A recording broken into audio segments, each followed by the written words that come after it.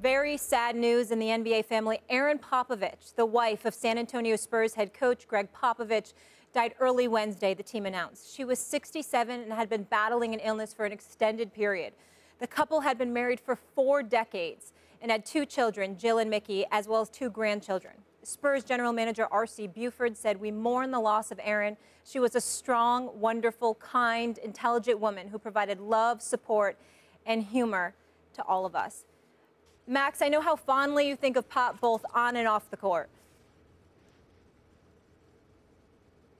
Yeah, this is, watching everyone on TV talk about this, people seem at a loss for words, and you have to comment somehow.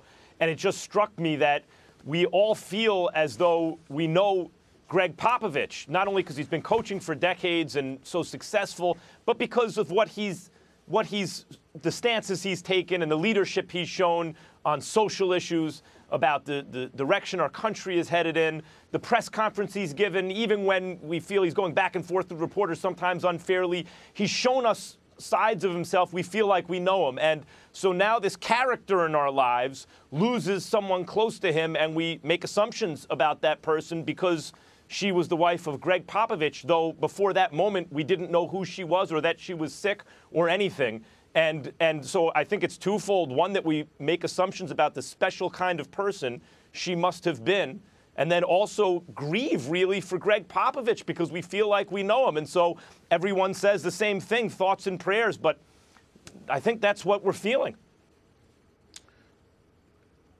If you know anything about Gregg Popovich, I mean, he's an incredibly private man who is all about family.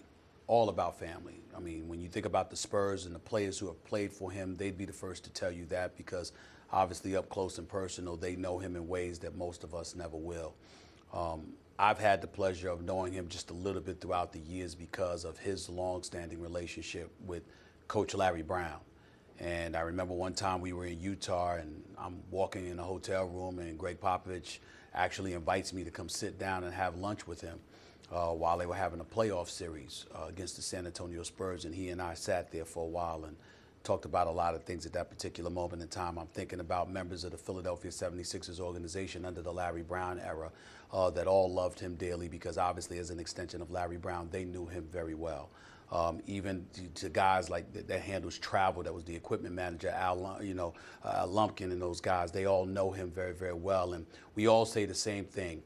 No matter how abrasive at times he comes across, Gregg Popovich is a tremendous, tremendous man. He's a good man who loves the people that he loves. His inner circle is very, very tight, but if you're there, he loves you and he loves you dearly and he treats you accordingly. And to know that there's probably nobody that he felt that way in terms of love, that he felt that way about more so than a wife that he had been married to for 4 decades. Imagining that she's no longer going to be with him, you can only imagine the pain that he's going through right now. So my heart goes out to him, his children, his family, the Spurs organization, the Spurs family. It's an incredible, incredible loss because obviously Gregg Popovich would be one of the first to tell you part of the reason why he is who he is, being as great as he is, was due in large part because of her presence in his life. So it has to be devastating, and my prayers are with him and his family. 40-plus years, that's something special. We wish them all peace and comfort during this very difficult time.